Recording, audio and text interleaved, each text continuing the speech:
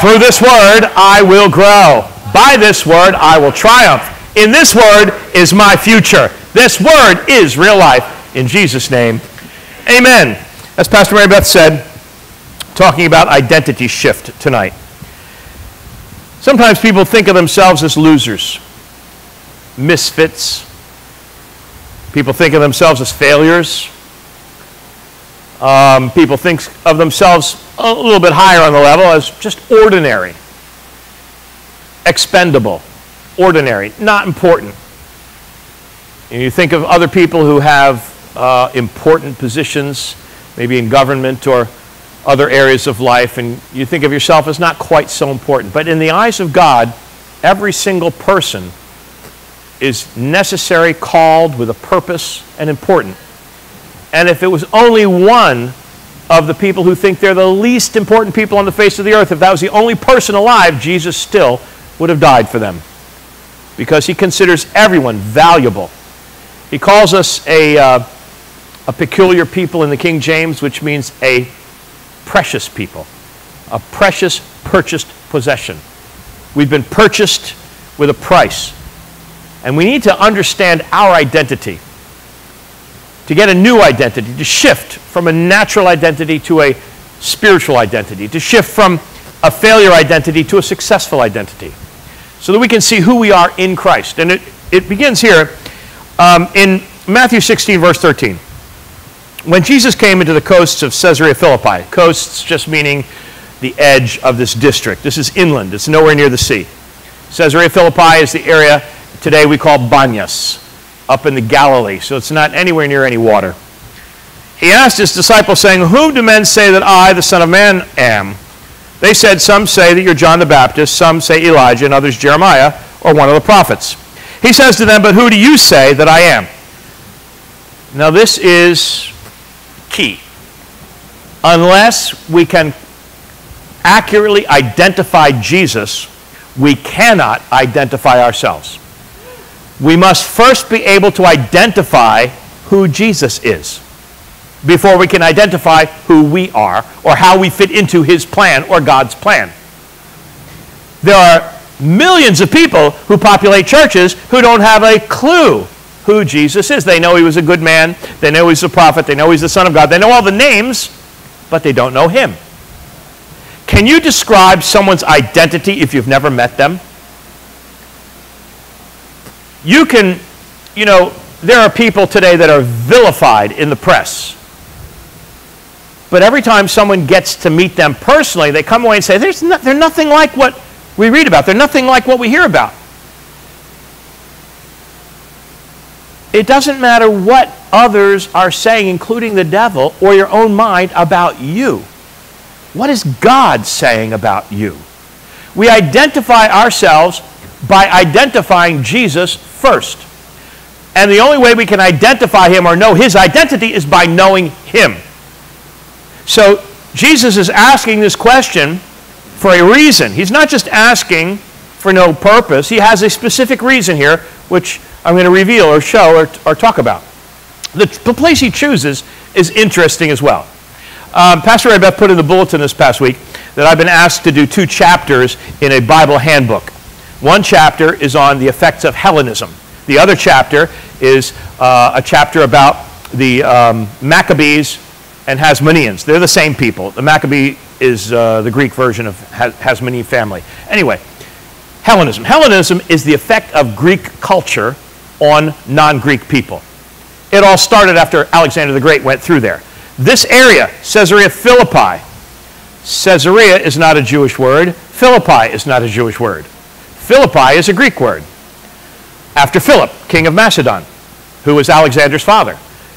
Now, this spot was a spot where Greek gods were worshipped. So Jesus is taking them to a place where Greek gods were worshipped, healing gods, and nature gods. Pan, the god of nature, Pan. That's why today it's called Banyas.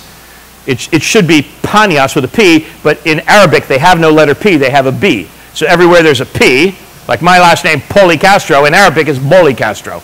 They just say a B instead. So this is Banyas.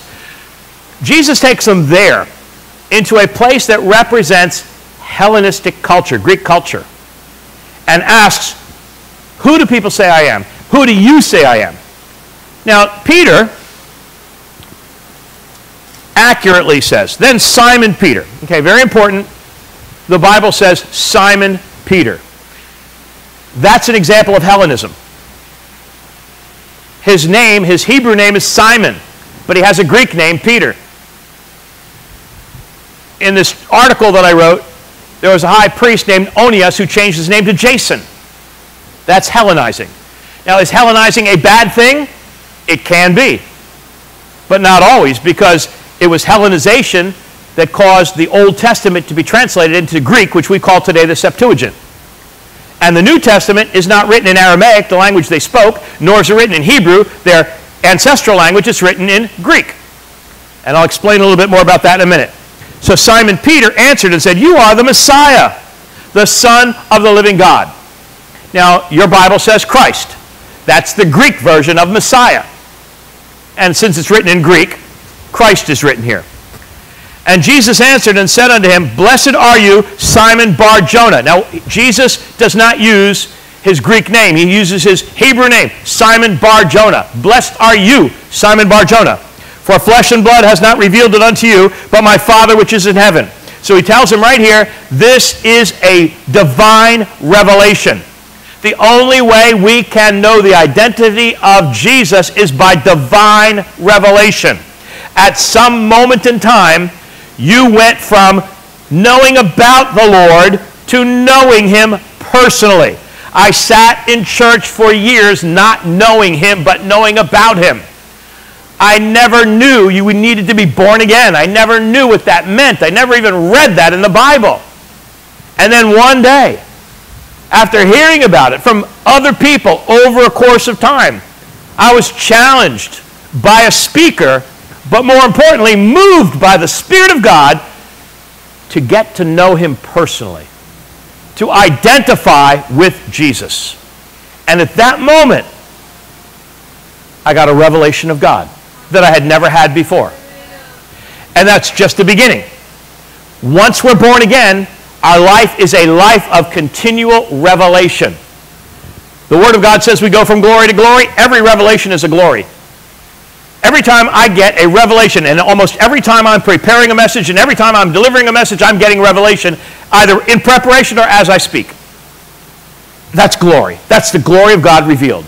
When you get a revelation, reading the Word of God, revelation praying, revelation holding fast to confession of your faith, or maybe even just out of nowhere, driving down the road, you get a revelation from God. That's the glory of God invading your space, invading your life. Directing, changing, guiding, showing, revealing.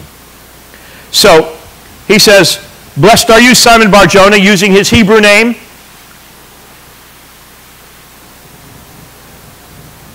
How far do you think Hebrew money could be spent at that time? Well, let me ask this. What kind of money did they spend in Israel at this time, at the time of Jesus? What kind of money did they spend in Israel? Did they have Jewish money? They did, but they didn't use it very much. They used it in the temple. They had Roman coins and Greek coins.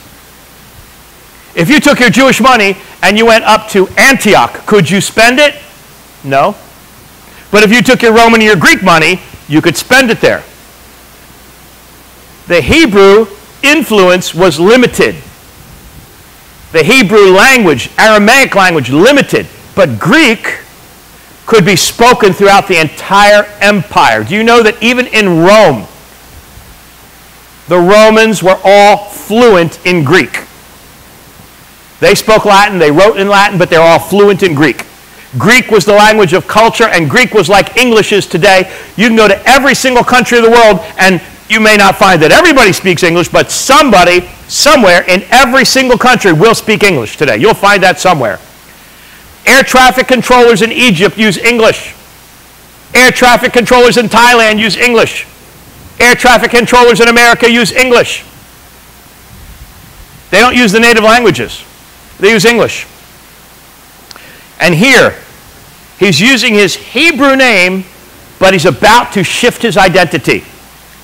And I say also to you that you are Peter.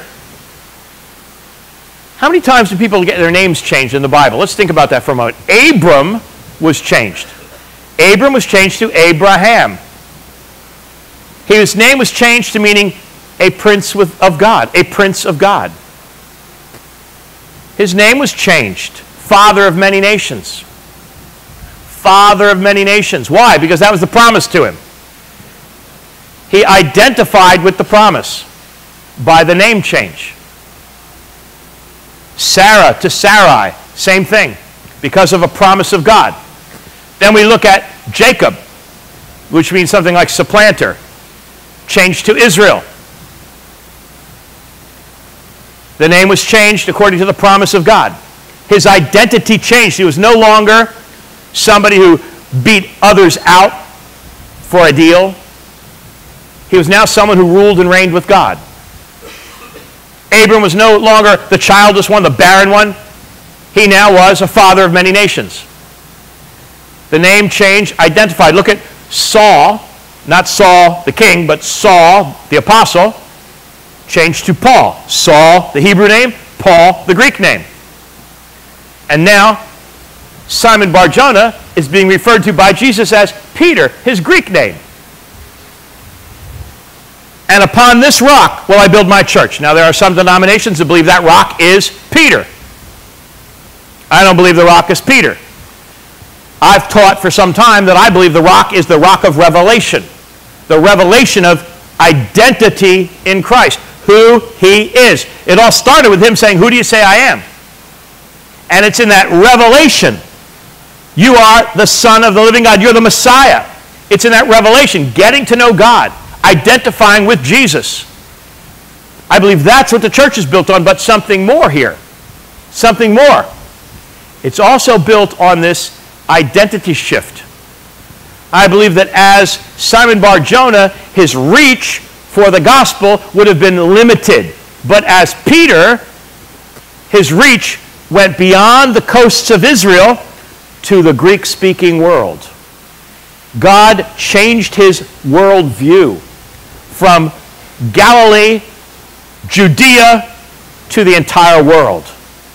When we identify with Christ, our worldview changes. When we identify with Jesus, we have a much higher calling than we ever imagined. We have a much greater purpose than we could ever have imagined.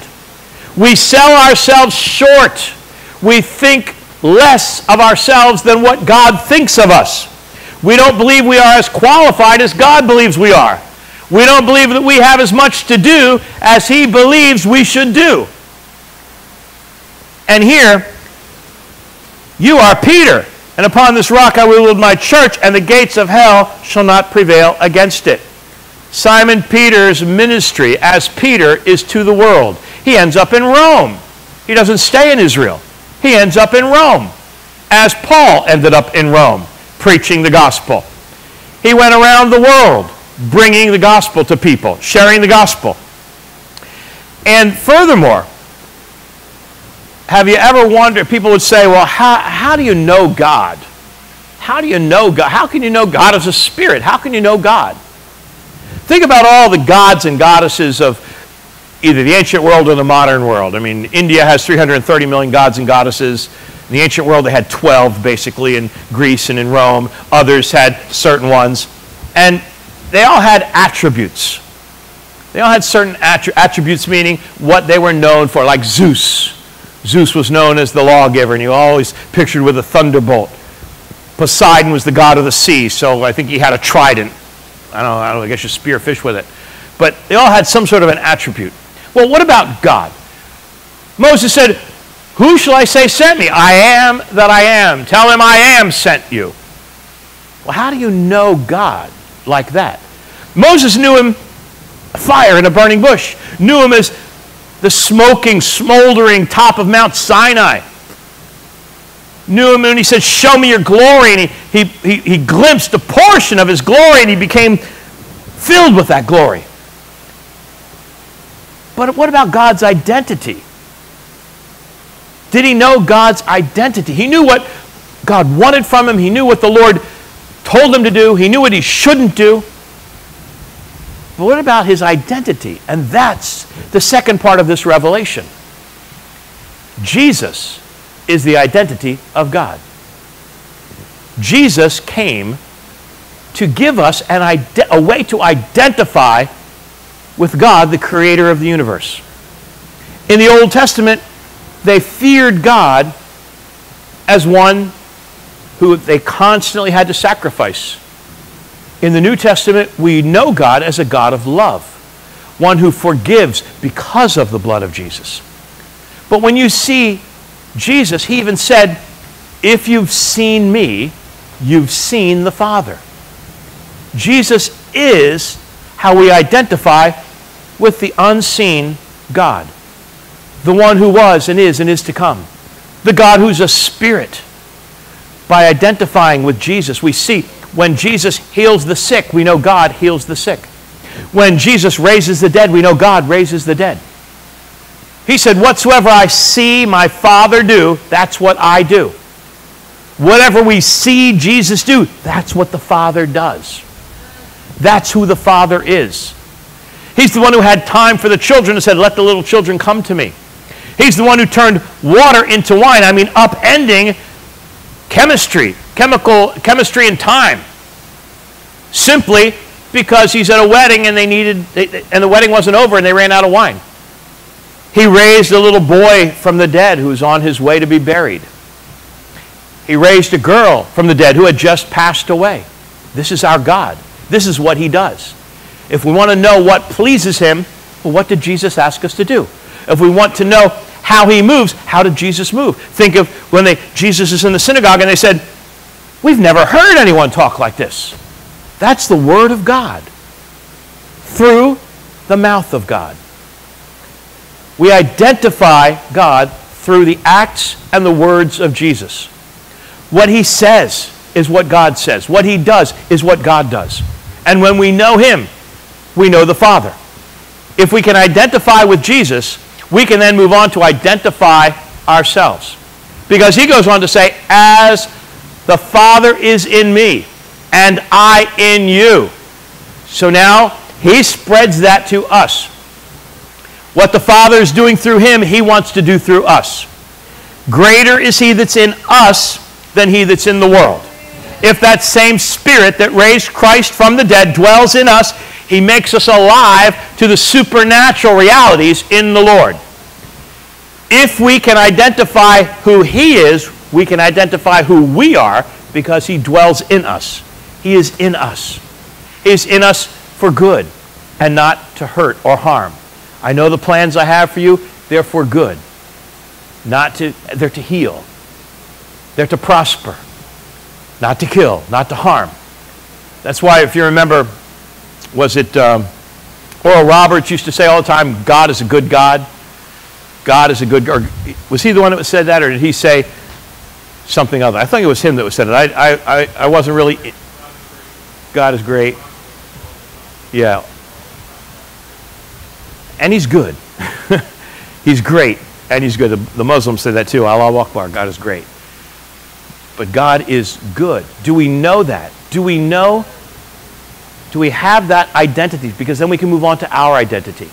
So, if Jesus is healing, that's why he says to us, greater works than these shall you do, because I go to my Father. He goes to his Father to send his Spirit, that his Spirit can be in us as he was in him. Do you think he needed, let's analyze this a little bit. Do you think Jesus needed the Holy Spirit without measure when he was in heaven before he came? Do you think Jesus needed the Holy Spirit without measure in heaven after he ministered on the earth? Now, if the Holy Spirit came upon him at that moment of baptism, that would mean that he wasn't upon him in that same measure until that moment. I'm talking about his flesh body. Which means that he said, it's better for me that I go to my Father. It's better for you, that I go to my Father. Because if I go not, I cannot send the Holy Spirit. Which means now he has given us everything he had to minister with. He has given us the power of the Spirit of God. The same Spirit that raised Christ from the dead dwells in us. He has sent that Spirit so that we would now identify ourselves as mountain movers. We would not identify ourselves as bottom feeders. Identify ourselves as mountain movers. See yourself as not only valuable, but powerful.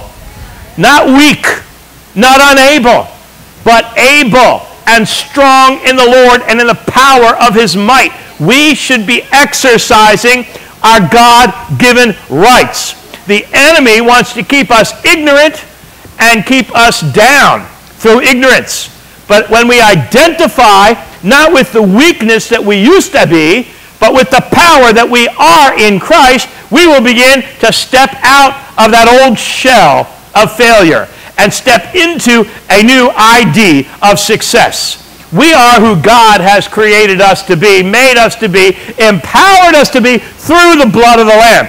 It's not without Jesus. It's because of Jesus. It's with Him. It's totally with Him. It's not outside of the Word of God. It's based in the Word of God. Jesus goes on to say, "And I will give to you the keys of the kingdom of heaven." You see those keys in papal insignia. I don't believe it's just the popes that have that. I don't believe it's just for a certain few. He says, "Whosoever you shall bind on earth shall be bound in heaven." That's literally out of the Greek, whatsoever you bind on earth, having already been bound in heaven, is bound. Whatsoever you loose on earth, having already been loosed in heaven, is loosed. What's bound in heaven? Do you think there's anybody sick in heaven? Do you think anybody's dying in heaven? Do you think anybody's crying in heaven? Do you think anybody's in pain in heaven? Do you think there are any broken hearts in heaven? That's all bound. What is in heaven? Think there's joy in heaven? Think there's health in heaven? Do you think there's power in heaven? Do you think there's praise in heaven? Rejoicing? Worship in heaven? What we're doing here is practicing. And he says, "Whatsoever shall be loosed on earth shall be loosed in heaven." He's given us keys. Keys to what? The kingdom of God. What do you use keys for? To open the door. Open the door to God's blessing. Open the door to God's power. Open the door to be with God. Open the door or close the door. Close the door to your unbelief. Close the door to your faith, your doubt. And because you have the key, when doubt comes knocking, you can lock them out. When unbelief comes trying to break in the door, you just lock the door. Don't let it in. But we have these supernatural keys. When you have the key to something, let's say, do you remember, I don't know if you remember, but if you've read about, in World War II, the Japanese and the Americans and the Germans all had secret codes that they would use to pass messages because they knew everybody was listening. Well, very quickly, we cracked the Japanese code, and we were reading all their messages. And when the turning point at Midway, that battle in Midway, that was a turning point in the Pacific War, it was because we knew exactly when and exactly where and exactly how they were going to attack, and we entrapped them, waited for them. And then you have the Germans. They had a machine with like a gazillion different combinations. It's called an Enigma machine. Everybody knows about that Enigma machine? Well, we're praying for Poland this week. The Polish cracked the code before the war even started. They had a copy of the machine. They cracked the code. But then they were invaded, so we couldn't get that information. Somebody smuggled it out, and it was on a submarine, if I remember. And we captured the submarine somehow, and we get this Enigma machine. So there was a place in Great Britain called Bletchley Park where they had this machine, and they were reading all of the directives. And this is why Rommel in North Africa lost, because every time after we got a hold of this machine, every time he was going to attack, we knew where he was going to attack, when he was going to attack, and how many troops he was going to use. And he was writing back saying, "It's as if they know what I'm about to do." Yes, we did. Now, how about our codes? You all know about our codes? We used Native American. I think, were they Apache? Navajo, that's right, Navajo. And nobody could figure it out. Not even Americans. You had to have a Navajo on this side and Navajo on that side in order to translate. We didn't use a machine. We didn't use high tech. We used an ancient language that was, they had no idea what was going on. So there's a reason I was telling that story. Anybody remember what it was? I just loved the story. I got involved in it. But I know there's a reason. Hopefully the Lord's going to bring me back to that reason. What was that? Pardon, I can't hear you. Key. Thank you, the key. The Enigma machine, they had the key. There were literally millions of combinations, but if you had the key, you could read everything, and they had the key. Just think, millions of revelations from God. And I'm not talking about the book of Revelation. Every day, how much do you think God speaks every day? We can't picture God speaking with a mouth like we speak. I picture God with words coming from him in every direction like glory. Revelation. He must give like a zillion revelations a minute. We've got to scoop them up. But if we don't have the key, we don't understand any of them. If we don't have the key, we can't receive them. It's like a code. But if we have the key, and he gave us the key, I'm giving to you the keys of the kingdom. So when we hear something from the Lord, get up and bake a cake at 3 a.m., it's like, oh, okay, is that the Lord? Yes, it's the Lord. Okay, I'm going to bake a cake. When we hear something, I want you to drive down this street now, I believe that's God. We're going to go that way. You get a revelation. When the Lord speaks to you from the Word of God and gives you a revelation from His Word, you can trust it's God. You have a key. You know the code. You decipher it. You understand it. How many of you remember before, let me tell you, in my case, before I got saved, did you ever, before you get saved, try to read the Bible? I mean, I can't tell you how many times I got this Bible and I was sat down and I was determined to read it. I don't know why. I just felt I wanted to read it. And how many of you did what I did? You started at Genesis because it's the beginning of the book and it's a book. So you start at Genesis. And Genesis 1, Genesis 2, Genesis 3, oh, that's pretty good. And then I got to the begats part, And I begat this one, I begat that one, I begat that one. And it lost me. The begats, I always got lost in the begats. And I just didn't understand it. I couldn't understand it was like a code. After I got born again, even the begats make sense. God gives me revelation on the begats. Speaks to me. From every single portion of the Bible, I can get revelation by the Spirit of God. There is not one word in God's Word expendable. Not one word in God's Word we don't need. And not one word in the entire book of the Bible, every book of the Bible, that He will not speak in revelation to us. It can be something that is absolutely you don't think that He could ever use. He will use it because the Spirit of God is the author. He put it there. When we identify with God, we'll know who we are. When we identify with Jesus, we'll know what we're called to be, called to do. Our identity is going to shift. Just as surely as it shifted from Simon to Peter, from Saul to Paul, from Abram to Abraham, from Jacob to Israel, from Sarah to Sarai, or Sarai to Sarah. It's going to shift with the will of God. It's going to shift according to the Word of God. And it's going to shift us into a place where we become who God's called us to be. Each of those people became God's person after they made their identity shift. By the way, you don't need to change your name, okay? I don't want anybody to go around and start changing your name. You've already been changed. You're a new person already. You can keep the old name. You're already a new person in Christ. New creation, new outlook, new outcome, new purpose, new goal, new character. In Jesus' name, amen.